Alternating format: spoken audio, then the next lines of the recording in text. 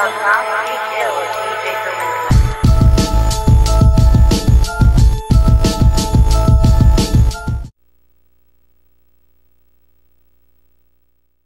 guys, Coda2393 here, bringing you a gameplay of Call of Duty Black Ops.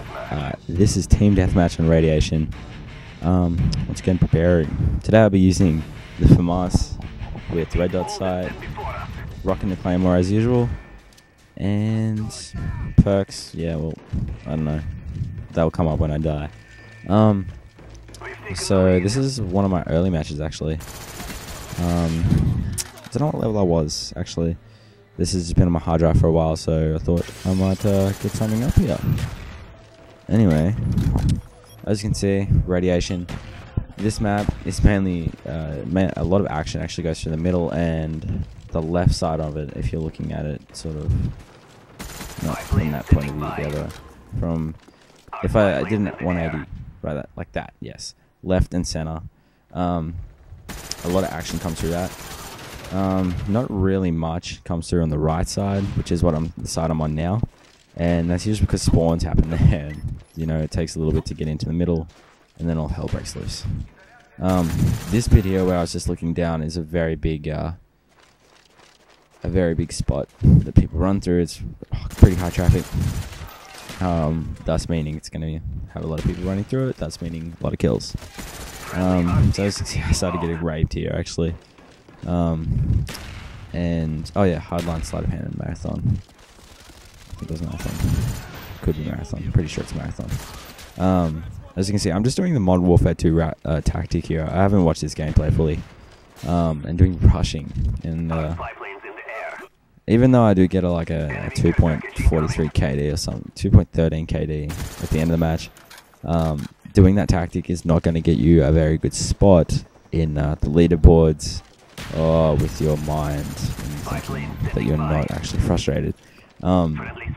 Rushing in Black Ops is just going to get you killed. I'm going to put it out there. Don't get frustrated at it, because once you get frustrated, you get worse at the game. That's meaning you get more frustrated. That's meaning you're going to rage quit. That's meaning you're going to think you're a stupid idiot because you rage quit the game when it was just the fact that you were frustrated and you shouldn't have been.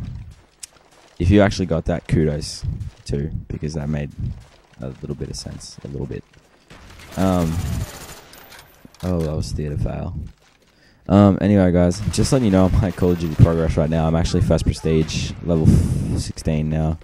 So I'm on the way, and I'll be sure to have a couple more gameplays up over the past couple of days.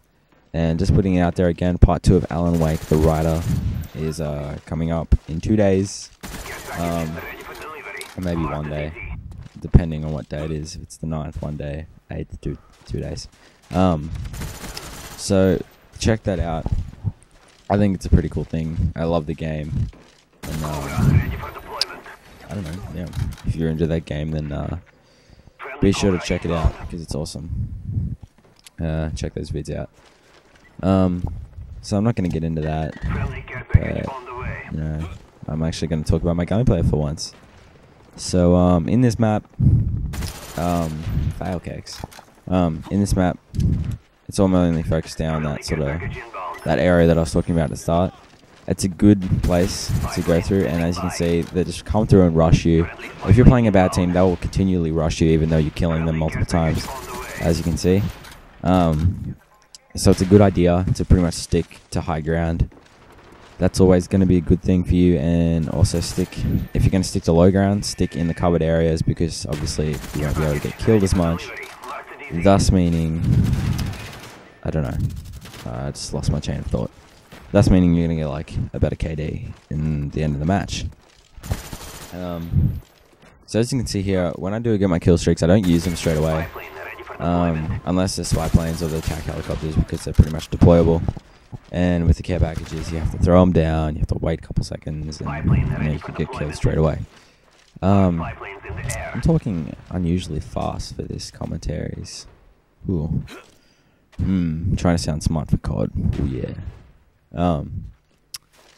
Anyway, as you can see, I was going for the knife there. That's not a very good idea. A little bit of a tip, I would say to you guys, is if you're going to knife someone, Obviously, the range is quite varied. I was playing gun game, sticks and stones today. And, the knife range was quite varied, depending on what position you're in and what position the other person's in that you're trying to knife. See what I mean there? Coming up over the top, I couldn't even see anyone, and I got killed there. So that's a good thing, because that guy was using cover, and I couldn't even see the guy unless I like blankly shot. So you should try that if you're having trouble, with that whole thing. Also, I think this is the first match I actually got a Sam Tyrant, and I was actually like, yeah, these aren't very good. And I started getting the points. So I was like, 150 for taking out a spy plane, and stuff like that. And it's really actually an effective way of leveling higher and leveling up faster. Well, obviously you're going to level higher unless you prestige. But yeah, it's a good thing. Sam Tyrants are really effective, and they help your team quite a lot. So if you want to, and if you think that it's necessary, put on a Sam Tyrant. I highly recommend it. You get points for it, and it helps your team out. What the hell am I doing? Oh, RC fail. But yeah, it helps your team out, and ooh, Rambo knife. Helping your team out is good, and spy planes also are very, very helpful, or blackbirds if you can get to that kill streak. They really help, and that's what I usually have. I have spy plane. I'll have a spy plane, maybe an attack helicopter, sometimes chopper gunner and stuff, and it really helps the team. Not chopper gunner, Sam Tyrant, sorry.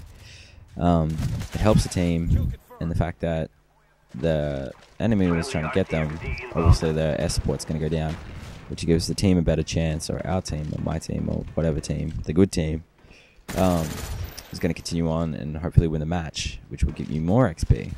So it's a win-win situation. Anyway guys, this video is coming to an end. I've actually had a bit more intellectual process on this match, so I don't know, that was kind of random for me to do that, to speak sort of more legitimately. But I hope you enjoyed the commentary, guys. Hope you enjoyed the gameplay as well. More will be coming up very, very shortly, so stay tuned for that, and also stay tuned for Alan Wake Part 2, obviously the writer. Game winning kill cam, hoorah! Anyway guys, hope you enjoyed this. See you guys later.